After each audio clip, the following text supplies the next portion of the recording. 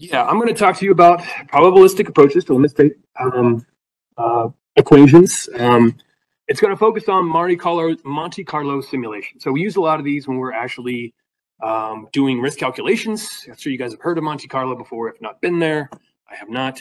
But these, you can also use reliability methods such as first order, second moment to kind of do some kind of the same thing. But this is really kind of written to help with nodes in an event tree when we do risk analysis on specific failure modes, like a slope stability problem.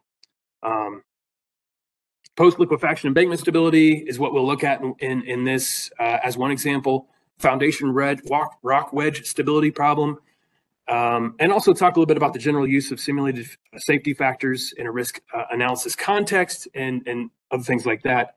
But there's other applications possible. So, feel free to branch out and use this any way that you think, because it's customizable. You can kind of turn it into any way that you want. So by the end of this module, you should be able to summarize methods for conducting a probabilistic analysis of a traditional limit state problem, such as a slope stability analysis. Describe how probabilistic analysis can be used in risk analysis. So how do we use these results when we're actually making elicitations on nodes in an event tree? So change this here. So limit equilibrium stability analyses, we have factors of safety less than 1, which basically means there's a loss of limit equilibrium stability. The required safety factor being greater than 1 is usually good. That it's usually like 1.4 or something like that, and we usually we have that instead of it being just 1, it's 1.4 to account for uncertainty in this analysis. We don't know what our inputs for stability are. Like that. So we build in this kind of additional thing above 1 in order to kind of account for that. And it's a deterministic factor of safety. So it uses information in a risk analysis. You can usually incorporate it as sort of like a more and less likely factor. So, factors of safety showed that it was 1.6, so that's good. Yay. And so that might indicate that our likelihood for instability is low. But there's better ways that we can do this. There's more robust ways that we can do this. And when you get to a factor of safety of 1.05, is that good? Is that bad? Sometimes it's good, sometimes it's bad. So this will also provide some context for that. So this is distributions, and in this particular case, this would be for a driving and a resisting force in a stability analysis. They each have the same best estimate. You'll notice on the left and on the right. You'll also notice, come on. Yeah, here we go. Is this a laser pointer? Okay, cool. So same axes on both graphs here. Same axes over here, Same best estimates right here for we'll call this the resisting driving force and this the resisting as over here. But you can see that the distributions are in different shapes. So, these are basically kind of a description for what we would do in a room with a bunch of smart people. So we'd say our best estimate for the driving force is somewhere right about here. And we think a reasonable low is here, a reasonable high is here. And so we get a distribution that looks something like this in what we would build in a Monte Carlo analysis. Over here, it's a little bit different. Our best estimate is still the same, but our low is a little lower and the high is a little higher. And so we have a wider spread in our distribution. So when we use these in a risk analysis, or and when we actually utilize these things in a risk analysis, note that the difference here, overlap, or what we might think where the driving forces are greater than the resisting forces. You think about that one right here is smaller, but over here where we have more uncertainty, that overlap is larger. So that's the realistic output of these understanding of distributions. Changes the way that information can be used in a risk analysis context Because otherwise, we'd just be looking at these best estimates, and the answer would be the same. But when we actually use these distributions, it changes a little bit. We have better understanding of it. How will we do this? So to approach this as an overview, essentially you would take a tool, such as Microsoft Excel or something like that, and you would program this equation into that tool. So ideally we'd have Excel or something like that with at-risk programmed into it. Basically input some parameters as distributions. Again, this is something you're going to get from your subject matter experts who may be informed by, field activities such as you go out and do a subsurface exploration, you get some soil samples, you do some shear strength testing. You do unit weight tests. You do things like this to help you understand what you have in here. And you affix a distribution to it based on your subject matter experts, and you put that into the tool. You perform this Monte Carlo analysis. So essentially, you're doing this equation, this driving resistance over driving forces, resisting forces over driving forces, over and over again, resisting forces over driving forces.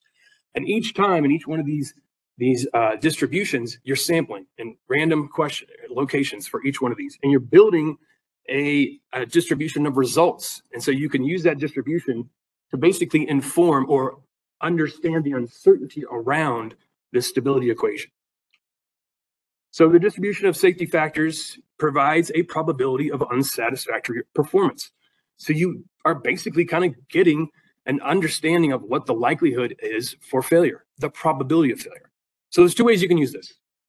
Number one, you can use it directly. You can say the thing that the thing that comes directly out of my calculation is going to go right into my risk analysis. That is usually frowned upon because every model is wrong, but some models can be useful. No model is as complex as reality. There's always going to be things in reality left out of that model. And so we have to understand how we've used it, what's gone into it to recognize the shortcomings in those models, and then use those results appropriately. That's option two. Use the information more qualitatively. All right, knowledge check. What is that distribution thing anyway? Anybody want to maybe kind of summarize that in their own terms? No, that's not the funnest thing to do in a group of people. Anybody has anything they're just dying to let out? Looking right at you, Tiffany. So a simple description of what a distribution represents.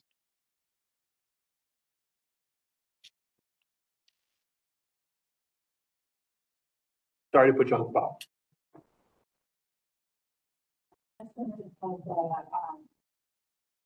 Of the range in probable value of a particular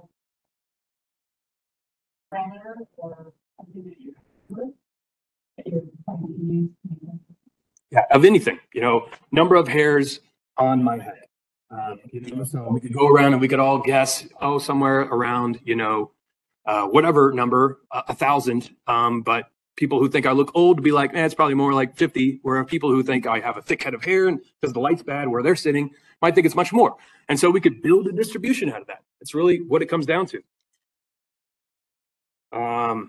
Okay, so let's run through an example. Liquefaction stability for an embankment dam. So we have a 76-foot high homogeneous earthfill embankment that's located in a seismically active area. It's composed out of clayey sand that's compacted in thin lifts with a sheep's foot roller. We have an alluvial foundation that's 20 foot thick. So between the bottom of the embankment and top of rock, we have this alluvial foundation that has had 3 borings drilled through it, through the downstream shell into the foundation alluvium. And it has indicated that there's a continuous clean sand layer about 4 to 6 feet thick, somewhere in there, at 8 feet below the dam foundation contact. And the N160 clean sand values range from about 13 to 15. So we have some information here. There's a wet area at the toe of the dike that indicates that sand layer is below the phreatic surface. So what does that tell us is possible here? It's clean sand. It's below the water table. We have a failure mode that we should be looking at here, right? You get an F for the day, Michaela. Just kidding. No, it's liquefiable stability, liquefaction stability.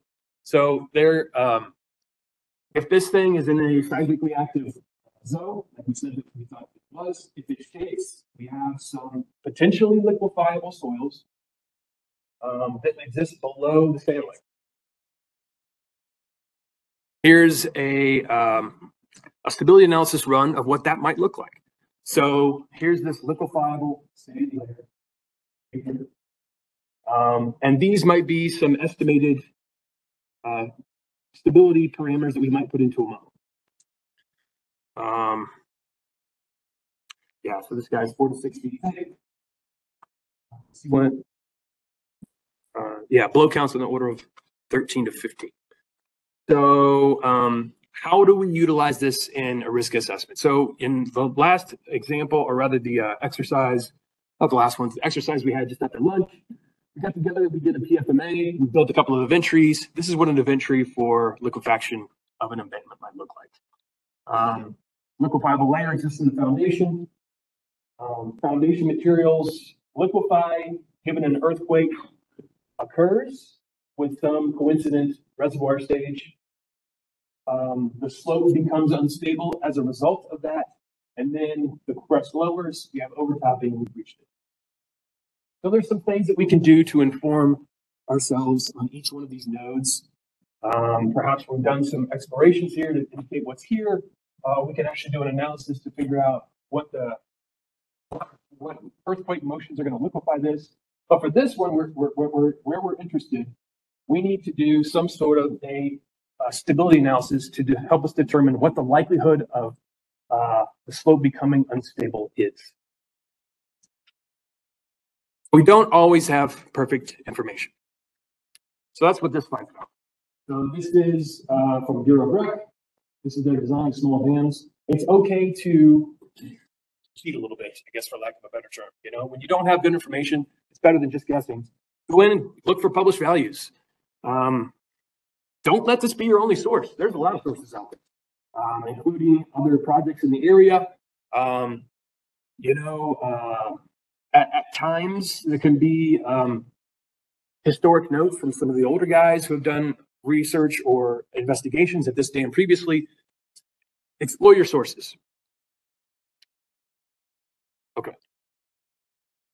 So this is what those sources might look like. So we have best estimates for unit weight, cohesion, and friction angle of 115, 116, 720, 34 degrees. And based on the research of multiple sources, we can develop somewhat of a range of what that max minimum might be. And then we want to find out what this post-liquefaction strength is. So we're going to go in, we're going to use some of our published resources from C to Paul. If you're not a geotech, this is a lot of details. The details change for whatever problem you're looking at. So you're all experts in some areas. Some of you are experts in multiple areas. Exchange your detailed thing here. You know, this is just an example. So we said before that our blow counts of our liquefiable layer exists somewhere at about 13 to 15. So we kind of follow this up. We have anywhere from about 19 to about 44 kPa, which results in this 400 to 920. So if we just ran one single stability analysis using our mode of 660, we get something like this. Oh, a factor of safety of 1.75. So does that mean that this thing is 100% stable? Would you say in a risk assessment that the likelihood of this slope becoming unstable is very, very unlikely, virtually impossible? It's hard to tell, right? Yeah, if this was 1.6, maybe I'd be a little bit more comfortable saying something like this, but 1.075, that's a pretty thin line there. So how can we get more data about that? Well, let's run a Monte Carlo analysis utilizing some of these bounds between 406 and 920. Uh-oh. So this is what the end result of that Monte Carlo analysis looks like. And you can actually watch this thing being built as the tool's running. It starts to charge these bars up as it's running individual analyses. This is probably a result of like 10,000 iterations or something like that, randomly selecting from our input parameters of different parts of the equation. And let's see if this will work. Yeah, here we go. So what's the probability of the factor of safety being greater than 1? So right here's 1, this is our factor of safety. And so the area under the curve above this is what we're interested in. So we are at,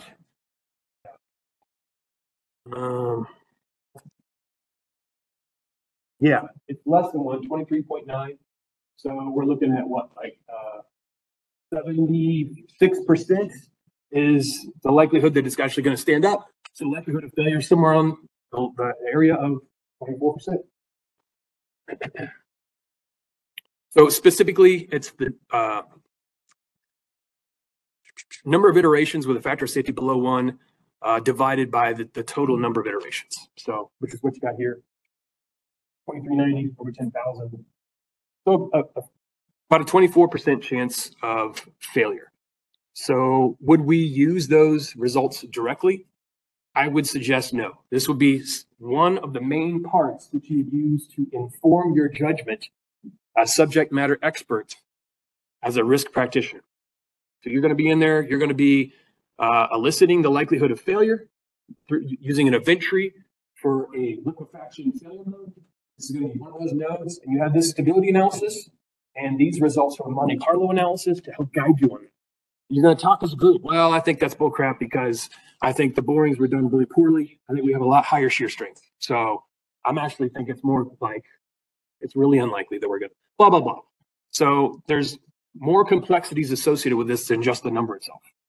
Don't forget about them. Don't turn your brain off. Another way to look at that. Oh, okay. So we just assume in the last sample, or the last slide, that the best indication of failure is a factor of safety of 1. That's not always true. So it could be something more like 1.1. Or if we're looking at like an eyewall rotational failure, we're really looking at something more like 1.2 or 1.3.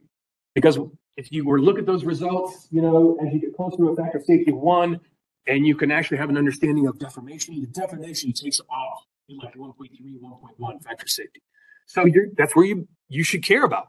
And so you can customize these analyses to look at a probability of factor of safety of something different than 1.0.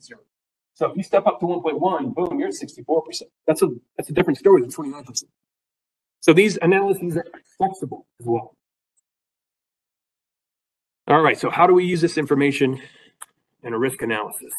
So this is our failure mode. This is our event tree. Earthquake occurs, liquefiable layer exists, continuous liquefaction is triggered, slope instability occurs, and crest loss exceeds the available freeboard, overtops, fails the dam, chaos ensues. So again, we could use those results as the probability for estimate for event 4. Not recommended. You don't want to do this. It's a model. It's wrong. There's reasons to believe that there is value to it. We should discuss those reasons.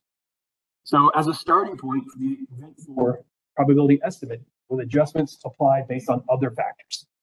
What's the quality of the data? What went into getting that data? Stuff like that. Qualitatively, more or less likely factors. So this is one in many more and less likely factors regarding how likely an event is to occur.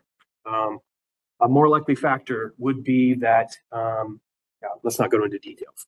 You guys know about these more or less likely factors, and we'll continue to talk about that, especially when you're in the Smoky Ridge exercise at the end of this week. Hopefully that will really kind of bring everything together for you guys. It'll all end in hugs. It'll be great. So some caveats. Since a limit equilibrium stability analysis does not give a sense of how much deformation could occur, sometimes a finite element analysis would typically be performed in support of a higher level risk analysis. So there's limits to what we can do, and sometimes those limits are okay because there's different levels of a risk analysis. When we're doing an SQRA, You know, what we just kind of went through is pretty good indication of is stability going to occur or it's not. And we can make the assumption that it's going to be enough to lower that crest enough that we get overtopping and fail the dam. When we're in a more qualitative, quantitative risk assessment, sometimes we have to have a better answer on that. So a higher order analysis may be in order. Even if a very low probability of slope instability were indicated, this would not necessarily rule out all other seismic potential failure modes. We're just talking about one thing here. So what about a face wave or something like that? Something around the reservoir rim fails and we get a big wave that fells the dam. Or perhaps there's spillway piers for Tanner gates that shake and fail. And so there's other things that could potentially happen. This is just one thing. Don't turn your brain off. It's a creative activity we're involved in here.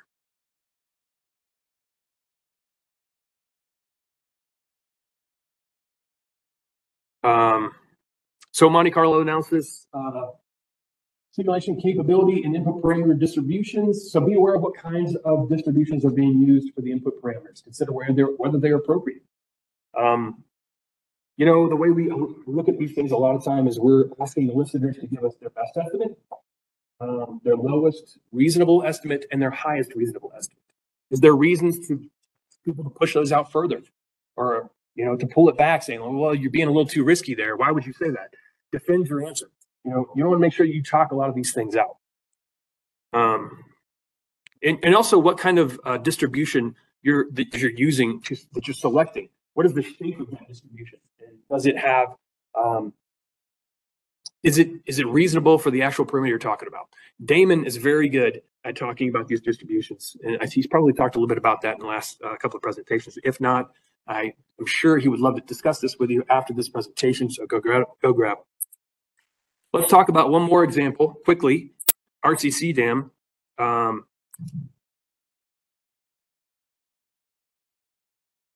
So in order of decreasing preference, we get the results of an analysis where there are no factor of safety hits below 1. What are we going to do? Does it have infinite stability? Probably not. So use the information qualitatively. You know, it's on a more or less likely factor list. Widen the ranges of the input distributions. So ask your elicitors to kind of push their understanding a little bit. Really, is it really this small? Can these things be out here? Increase the number of simulation trials. Sometimes this works, probably not. It's just going to give you a better definition of the results. Also, you could use a fitted analytical probability distribution to calculate the probability of factor safety below 1. What does that mean? Let's talk a little bit more about it. So right here. So we're interested in things above a factor of safety of 1. Well, that's way out here. Or sorry, way out here.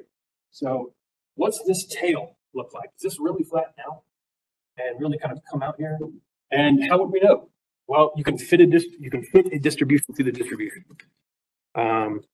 So our focus is going to be on the left tail there. The shape depends on if the selected distribution was selected to fit Monte Carlo. Shape depends. Hold on, let me back up. Probability calculated in this manner by definition would be obtained from the left tail of the analytical distribution. And the shape of this tail would depend closely on which analytical distribution was selected and on how it was fitted to the Monte Carlo simulated data. So the probability of factor safety of that's less than 1 could differ by orders of magnitude. So depending on the literal how that distribution is fitted. So the chance here could be less than, if it's here, if this distribution fits here and it only comes out here, it could be 1 in 10. If it goes way out here, it could be 100. So we have to be very careful about how we choose these things.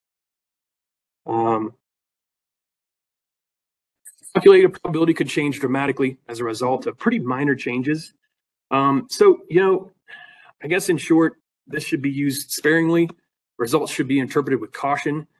Don't go out and refit a dam for liquefaction and spend $100 million based on something like this. You know, this can provide indications. This can provide a basis or a jumping off point for future discussion about how likely this thing is to fail. One more quick example here, a rock wedge foundation stability. So we have a potential failure mode with the following Event tree, reservoir surface exceeds the critical elevation. Continuous base, side, and release planes exist. Movement is significant enough to cause concrete cracking. Arch forces cannot be redistributed and breach occurs. So we're really interested in how significant is that movement? Is it going to move? Matic animation. Here's our event tree, and this is really what we're interested in right here. Critical rock wedge movement initiates. That's a hard thing to sit there and ask somebody to just say, what's the probability of that? So we can do some things to inform our judgment. We're having some trouble making the probability of event. Critical wedge movement initiates. Looks like this. There's a lot of things going on there, but essentially this red wedge is coming out of the picture at you. It's taking away the support for this abutment of the dam, and it's going to fail downstream. And it's being charged up on all these planes by the reservoir coming here. Water coming through this abutment and charging those things on those fracture planes. There's a lot of inputs. There's a lot of things to understand. One more. There we go. We can take a probabilistic limit state approach. We can do some fancy things to establish some understandings for a particular problem. Fraction of flow focus seepage analysis for a true plane wedge plane uplift. Essentially, we're going to do the same thing we all have always done. We're going to load that stability solution into Excel, and we're going to try to run an estimate using some understanding of the uncertainty of the parameters in this. Our base plane friction angle, it's got a triangular distribution, and it ranges from 39 degrees to 48 with a best estimate of 40. And we can do that for all of these release planes. So that's what it looks like. It's fancy. Our best case and our worst case is low. So it's rather low. Interpreted directly, these results would suggest wedge movement initiation probabilities of not much. So here's some caveats on how we might display that information. So they've got this displayed in millions. That doesn't mean a whole hell of a lot to me. So what can we do to make this a little bit more perceivable to our actual listeners? So probability of non-zero is very small. Better interpret as a base rate, considering context of the more or less likely values. Team ultimately selected a truncated log normal probability distribution with a lower bound of something low, with a mean of something low, and truncated upper bound of something higher. So there's different ways you can utilize these analyses. Let's talk real quick takeaways because my time is over. Probabilistic limit equilibrium analyses is one method of quantifying the effects of uncertainty and can be utilized in many different settings on many different nodes for many different things. Sample distribution of inputs are modeled as random variables and can be input as a distribution and result in the distribution of the factor. Use those factor of safety results to inform conditional probability estimates.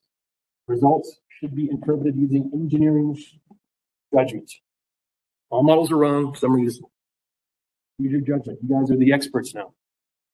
Quantified uncertainty can provide an additional layer of information for the risk estimators. If it's 1.01, what do we do with that information? While Monte Carlo software allows analytical distributions to be fitted to the data, does not mean that this is always the best or applicable approach, but it could be a good one.